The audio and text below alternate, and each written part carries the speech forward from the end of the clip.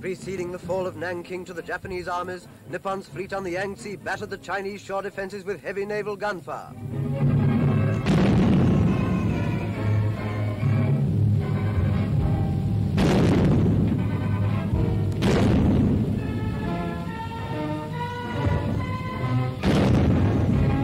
The army marches on, aided by all the trappings of modern warfare, up to the very walls of the capital.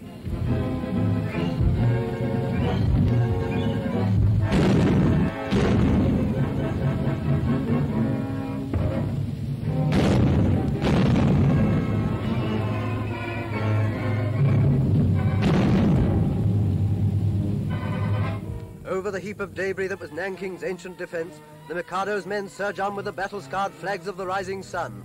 No defense that China can devise, be it men or material, can withstand this relentless advance. Triumph is to the invader.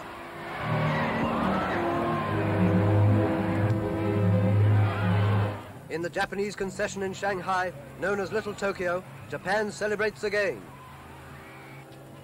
In the international settlement, there is pity for the homeless. 1 million mouths must be fed by foreign charity. Who could wish starvation for these little ones? The governments of the civilized world condemn war, but there can never be any stronger condemnation than this. Japan's emperor has called the Imperial Conference to decide whether this war shall be made official by formal declaration. Agreement in the government could not be reached, and a declaration is thought to be unlikely.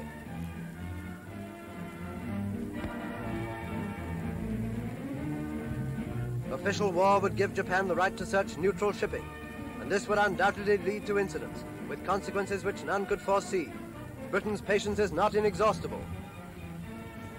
America in Shanghai has paraded her strength.